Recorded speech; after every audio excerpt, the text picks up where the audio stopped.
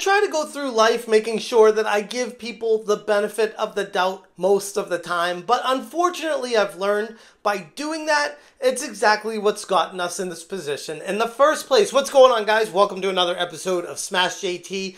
And the AAA video game industry is currently in shambles and crashing down. Thomas Mahler, who I've spoken about previously, you know, the guy that completely dismantled Alyssa Mercante in a series of tweets, that guy, he took to Twitter again recently talking about his thoughts on the AAA video game industry. And in what could only be described as a massive wall of text going through step by step exactly what's wrong with the entire video game industry today, Thomas Mahler has summed up exactly what the problems are and how to fix them. But don't hold your breath. Hit that subscribe, give me a like, and check out smashjt.com for the full article breaking down Thomas Mahler's thoughts on Twitter about the AAA video game industry and why it's failing. Thomas Mahler, the CEO of Moon Studios, you know, the guy that was in charge of Ori and the Blind Forest and Ori Will of the Wisps, and now more recently known for No Rest for the Wicked on early access available on Steam for $40 USD. And honestly, after checking this game out and seeing more information about it, I'm actually going to take the dive in purchasing it because it looks absolutely epic, but that's neither here nor there. He recently tweeted a scathing critique about the AAA gaming industry, identifying a decline that he sees as inevitable while also highlighting why no one should be expecting any kind of improvement anytime soon. It is absolutely not a surprise to me that a lot of AAA studios have been struggling lately, and my prediction is that it won't really get better anytime soon. I know it sounds absurd, but most of the game studios out there that hit it big were at one point just a small group of passionate folks that wanted to make games together. In a lot of the cases, they were just friends. And if they were lucky, they found out in the process that they actually made a great team together. You know, the whole coming together naturally for a shared vision of a passion project. The whole thing that comes to mind with id Software in the initial Doom creation, or the original GoldenEye team, or hell, even with Nintendo and Miyamoto and a small group of people that worked on the original Super Mario World, and even before then. Yes, I understand it, AAA games have gotten a lot bigger and a lot more massive in scale, but in that lies the problem. Then the games they created struck a chord, and now they scale up and become a massive studio. And then lots of other folks come in and demand this and that, and unknowingly change the culture and the approach, and then suddenly wonder what happened to this or that great studio that always delivered in the past once they're not delivering the same quality products anymore, even though everything changed in their approach to making games. As the studios are growing, getting bigger, and the budgets are becoming absurdly abnormal, looking at you, probably Monsters, now Firewalk Studios, and the rumored $400+ million loss being taken on Concord currently, as Exhibit A for exactly what's wrong with the AAA gaming industry. They feel like they just pour more and more money into it and it will just fix all the problems, when in fact the problem is that the people at the center making the game don't have a good vision. As these studios are growing, they're inviting an influx of new and, of course, diverse employees and external demands. And that often shifts from creative passion to meeting corporate objectives, which in turn gets into something I'll talk about later in this video, but basically involving HR and making sure that everything is above board and properly politically correct, because we want to walk on eggshells. We want to make sure we don't offend anybody in the halls of the workspace, because that has taken center stage and priority over the games they're working on. And at the end of the day, the reality is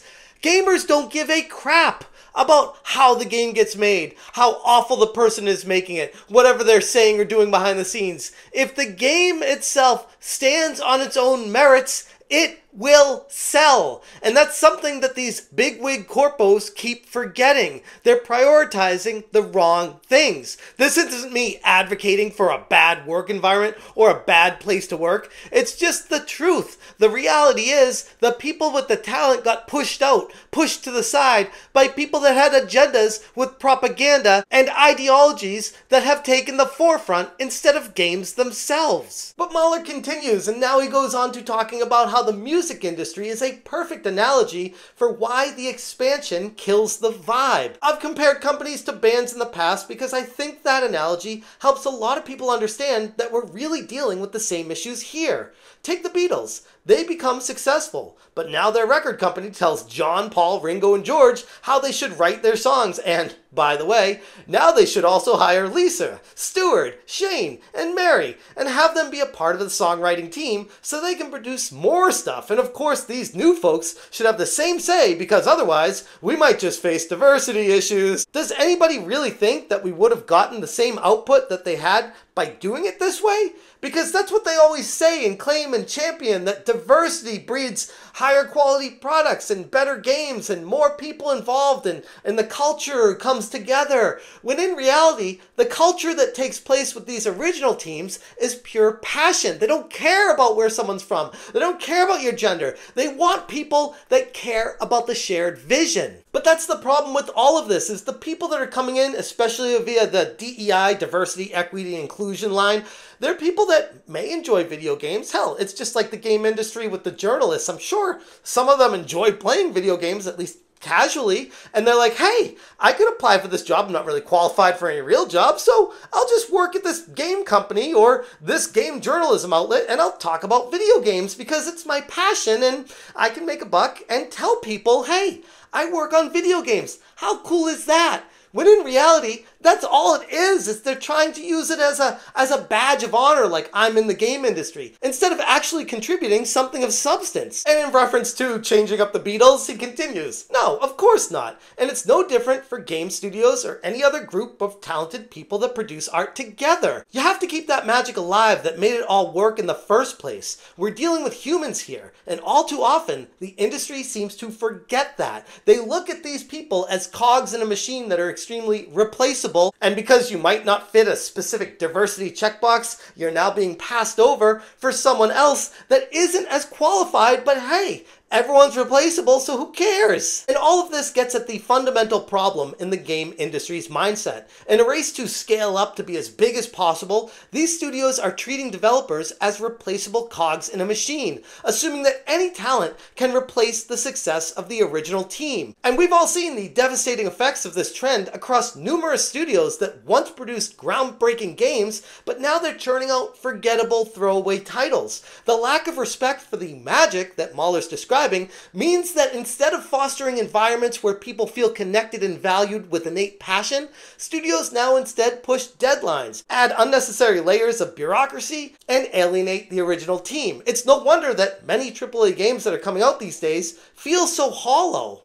Mahler's tweet points to an industry plagued by issues of scale, culture loss, diversity, equity, and inclusion, and obsessions in rapid expansion, all coming from the bigwigs of these massive companies just trying to squeeze an extra buck any way they can to appease shareholders, instead of, I don't know, making an amazing game. It's a manifesto for the gaming industry on the whole, and what it could be if it remembered its roots. He points out until these studios start prioritizing keeping the magic alive, AAA gaming will continue the unfortunate descent into obscurity and mediocrity. The industry needs more leaders like Mahler, who value artistic vision over market share, who champion culture over corporate demands. They shout down the insidious attempts at injecting DEI, pushing ESG scores, and prioritizing equality over quality. Mahler's voice is vital as it speaks to both the developers and fans frustrated by the current direction of AAA game studios. While he doesn't hold back on the problems, he also implicitly issues a challenge. Remember the humanity behind the art,